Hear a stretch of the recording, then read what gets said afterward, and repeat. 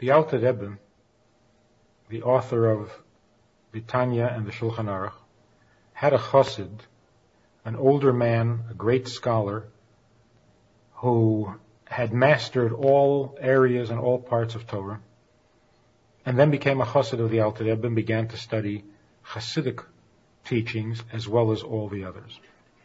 For 8 years, the man studied with the Alter Rebbe, and on his 60th birthday, he went to see the Rebbe privately, and in the course of the conversation, the Rebbe said to him, the letters of the word Mishnah are the same as the letters of the word Neshama, soul, because the study of Mishnah is very good for the soul. And for your soul, the Rebbe said to him, it is beneficial that you become a wagon driver rather than a rabbi. Well, this chassid, Rabbi Yosef was his name, of Beshenkovitz, had never been a rabbi. He was a great scholar, had never been interested in taking the position of a rabbi, but preferred to study privately and spend all his hours, all his days, immersed in the holy books. He was known throughout the area as a great scholar. People would come to him with all sorts of questions. Other rabbis would consult him on questions of halacha and Jewish law. And so this whole statement that the Rebbe said to him, that better for your soul is better to become a wagon driver, a coachman, than to become a rabbi, he didn't understand this at all. And because it made no sense to him, he basically put it out of his mind. Continued to study for many years. And close to the time that he was pushing 70, he received a delegation from the large city asking him to become the rabbi of their congregation. When they asked him to become the rabbi, the statement that the Alter Rebbe had said to him came back to him. Better to be a wagon driver than to become a rabbi. During these years, from the time that he was 60, and had not been married, the Rebbe said to him, it is time in that same audience, same interview. The Rebbe had said to him, it is time for you to get married, and I bless you with children. And he had gotten married miraculously during those years, and his wife had given birth to a little boy. So what the Rebbe had said to him had all been fulfilled. And now when these words came back to him, that it's better for your soul to become a wagon driver than a rabbi, he knew that it was time that he fulfilled that instruction. Of course, the thought of becoming a wagon driver was very, very painful and distasteful. The wagon drivers had a society of their own. They were not known as the most refined, as the most respectable people in the community. And for a man of his stature, for a man of his learning, for a man of his sensibilities, to become a wagon driver was unthinkable. And so the idea tormented him for days and weeks. He knew that he had to do it, and yet he couldn't bring himself to take the first steps towards becoming, of all things, a wagon driver. Finally, he got up the courage and approached the stables where the wagon drivers used to hang out. And he asked them if they would teach him to become how to be a wagon driver. He knew nothing about horses, about saddles, about wagons. At first, the other wagon drivers laughed, thinking that he was joking. It was just unthinkable. And somebody made a comment that the Hebrew word for wagon is very similar to the Hebrew word for making vessels kosher through heat. If a vessel was unkosher, you can make it kosher again by burning out the taste. So the Hebrew word for burning out the taste is very similar to the Hebrew word for wagon. So one of the wagon drivers said, Rabbi Yosef, you probably mean making dishes kosher. You're confusing it with a wagon. You stick to the Talmud. Leave the wagons to us. But when they realized that he was serious, one of them offered to show him how to get a horse into harness. For a few hours they practiced, and being of an advanced age and not familiar at all with this physical activity and with horses, this poor man came home completely covered with dirt. He was in pain. He was sore. He had almost lost an eye when the horse's tail caught him in the face. He was shattered. He was broken. There was no way he could do this. This was impossible. This was unthinkable. And yet, the Rebbe had said. And so he cried himself to sleep. And the next couple of days he walked around completely lost, confused, not knowing what he was supposed to do. He cried at the thought of interrupting the study of Torah that he had devoted himself to for the last 50 years and to become a wagon driver. Why? What did he do? What kind of a punishment is this for a person at this age and of this station in life to give it all up and become a wagon driver? It tormented him so badly that he started to lose weight. He couldn't eat. And when he realized that he wasn't keeping the schedule of learning that he was accustomed to, he knew that he had to do something. And so he followed the advice of the sages, and that is to consult and take advice from your wife. Now his wife had heard about his visit to the wagon drivers, and she was convinced that he was losing his mind. And so she was sitting by the crib with the baby and crying to herself when he walked in, and he realized why she was crying. And he finally told her the whole story, that 10 years earlier he had been by the Alter Rebbe, and the Alter Rebbe had told him that he would get married and that he would have a child, and that all of that came true, and now it's time to fulfill the rest of what the Alter Rebbe had said, and that is to become a wagon driver rather than a rabbi. His wife, who had not been taught, who had never gone to school, who had never studied Chassidus, said to him, in that case, if your Rebbe told you, then what's the problem? What's the question? Here are my pearls. Sell them. You'll be able to buy a wagon, a horse and wagon, and you'll start a trip. You'll start a route, and you'll take people and packages, and you'll do what the Rebbe told you to do. Why are you crying? Why are you upset? On the one hand, Rabbi Yosef was very moved by his wife's sincere, clear-eyed, direct, and deep faith in a tzaddik, in the Alter Rebbe. That although she had not studied with the Alter Rebbe, although she was not a chassid on her own, yet when she heard that the Rebbe had told him to become a wagon driver, there wasn't any problem, there wasn't any hesitation in her thinking and in her heart. She was ready to give up her pearls and her jewelry to enable her husband to fulfill the instructions that his Rebbe had given him. But on the other hand, this shattered him even more. He couldn't understand what had happened to him. He was the scholar. He was the one who understood what a tzaddik is. He's the one who studied the Kabbalah. He's the one who studied the Hasidic teachings. He's the one who had been traveling to the Rebbe for 8 years, thinking that he was devoted, thinking that he was committed, thinking that he was so special.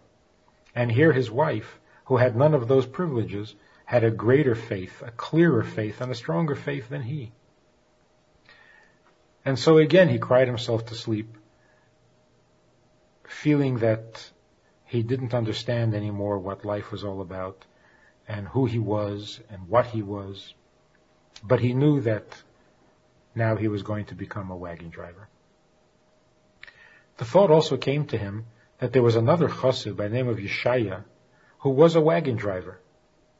That was his trade, that was his livelihood. And he knew that this man, Yeshaya, had memorized all of the Mishnah, the entire 6 sections of the Mishnah, by heart. And while he would drive or get the horses ready or grease the wagon, while he was working, he would be reviewing and repeating the words of the Mishnah by heart. He also never failed to pray with the congregation, to daven with the minyan. He never failed to study in the evenings. And so he realized that it's possible to maintain some study schedule or some amount of studying even as a wagon driver. And so he went to this particular chassid and asked him to educate him in the art of wagon driving, of a coachman.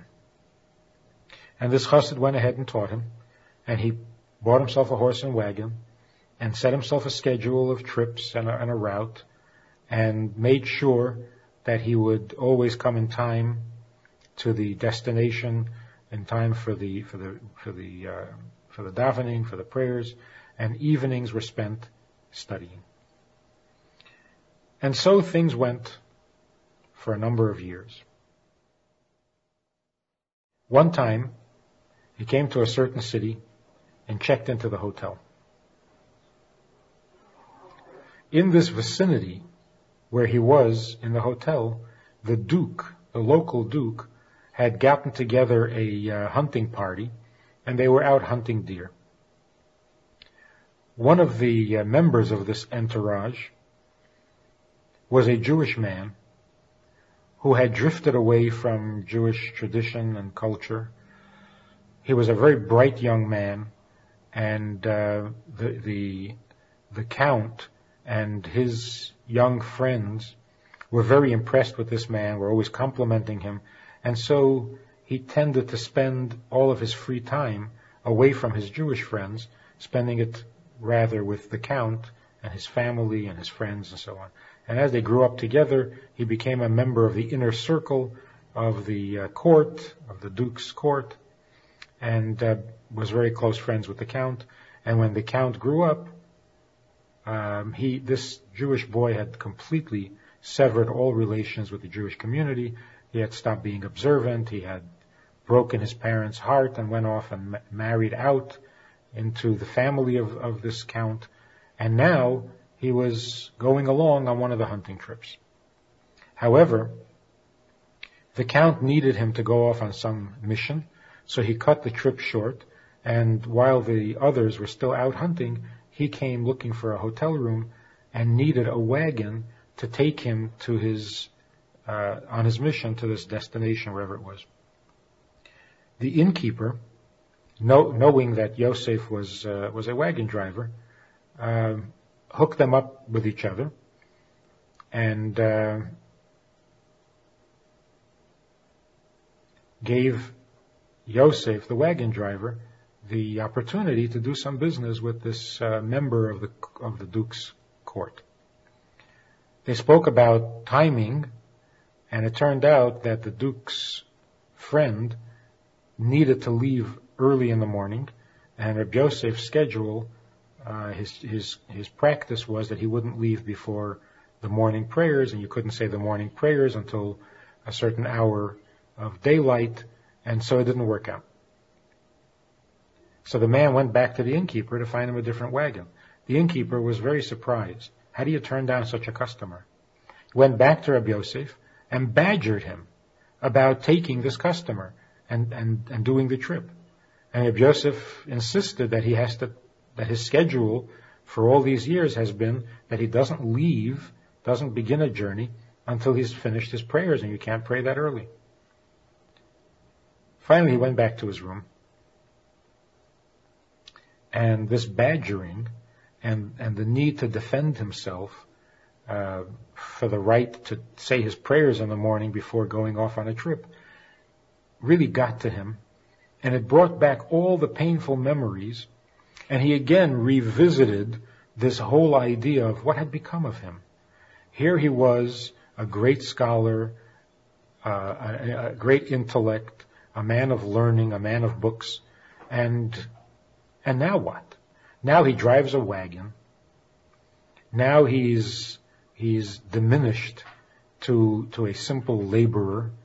And when he wants to even say his prayers, like every Jew says in the morning, like any Jew would in the morning, he has to argue about it and get all this grief from the innkeeper about how it doesn't make sense to refuse such a customer just because you want to do your prayers.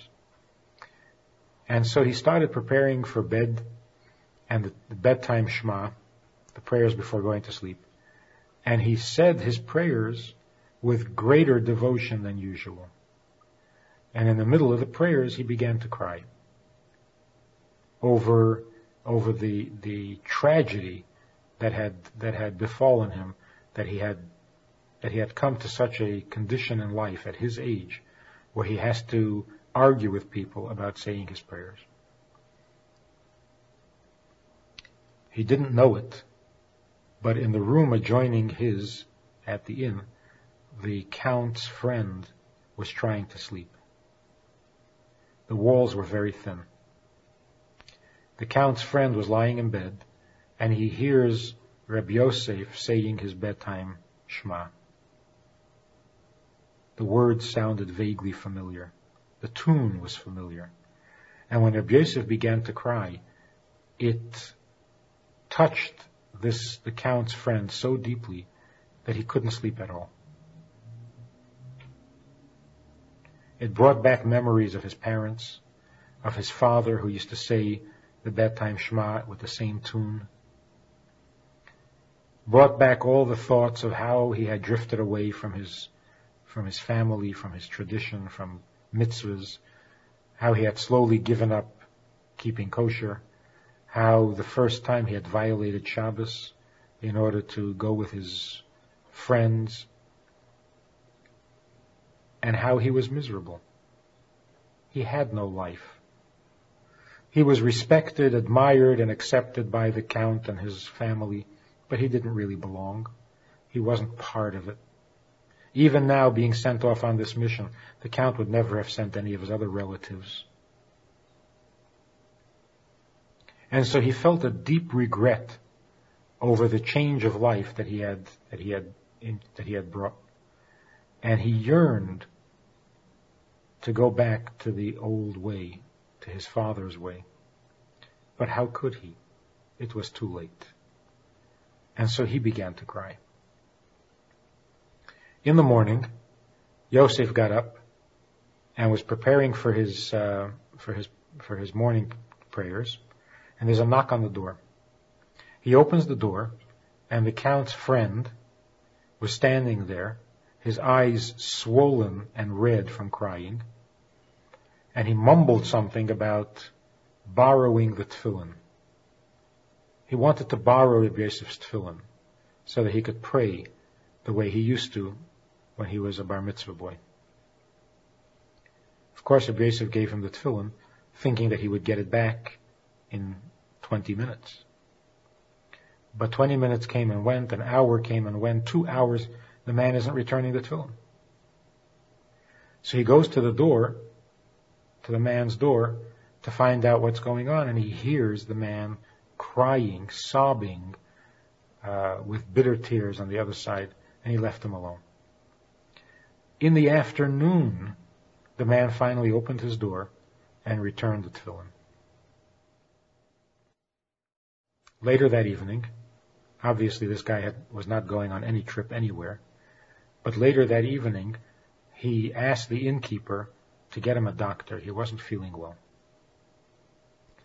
When Rabbi Yosef heard this, he thought something is going on here, something very deep, very profound, and I better stay and see what's going on. So although he was scheduled to leave, he decided to stay the night. A doctor came and examined the patient and found that he was burning up with fever. Something very painful was creating a deep disturbance in this man, and there was nothing the doctor could do. In the morning, when the fever hadn't broken, the doctor basically announced that the man is going to die and there's nothing we can do. He's wasting away in front of our eyes. He's burning up, and the medicine didn't help any. And if the fever doesn't break soon, he's a goner. On top of that, a messenger arrived from back home telling this man that his wife, who was a cousin of the Duke, and his child had been boating when the boat tipped over and both drowned. Now the doctors were debating whether he should be told this news.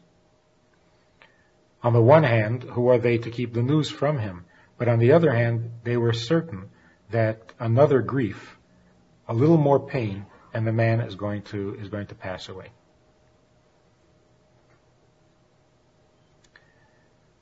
Rabbi Yosef felt responsible for what was going on and asked permission to visit with the patient. The doctors had basically given up hope and thought there could be no harm, and they let him visit. He went into the room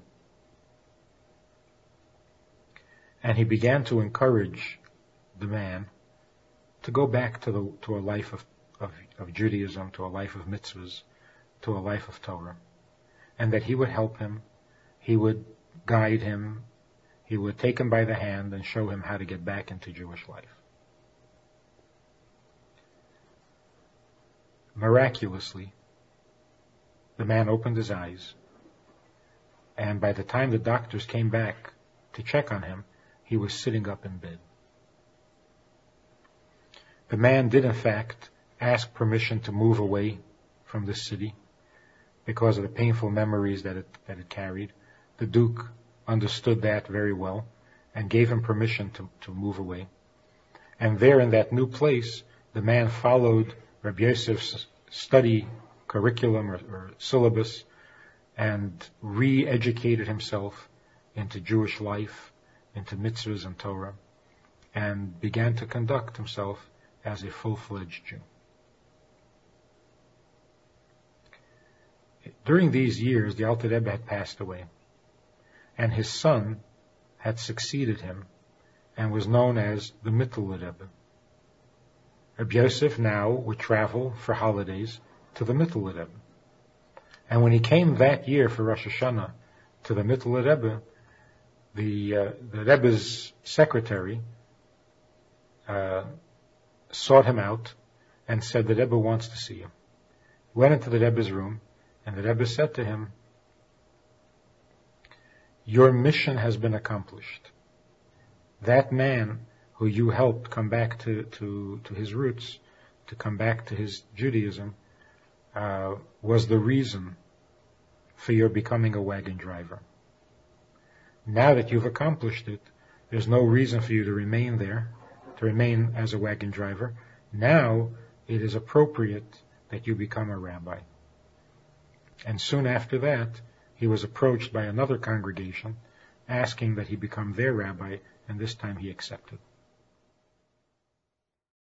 The Baal Shem Tov said that a soul comes down into this world for 70 or 80 years. Of course, to live a good life, to do good things. But it is possible that the entire life, the entire 70 or 80 years, are necessary because of one favor that we can do, that this soul can do to another, either physically or spiritually, materially or spiritually.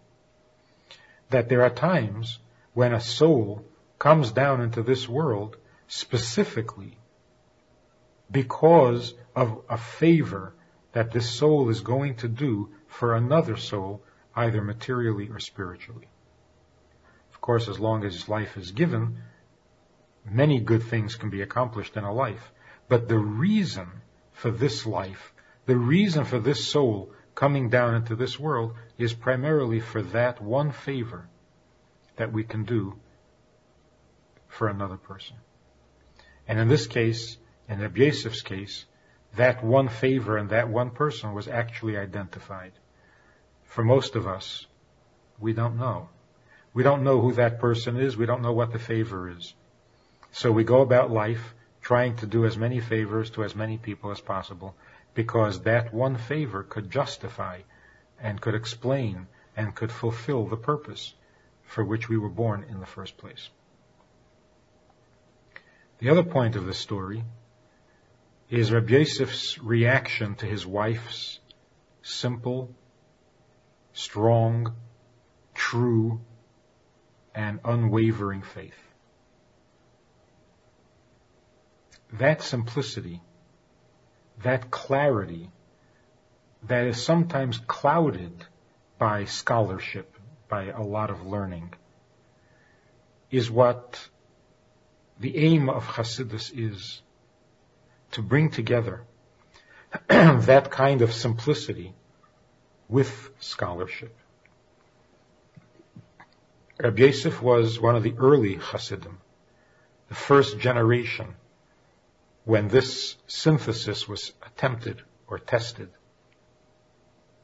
To be, on the one hand, a learned, knowledgeable, scholarly person, and at the same time not lose any of that simplicity, any of that purity, any of that childlike innocence that allows for such unadorned, artless, sincere, true faith.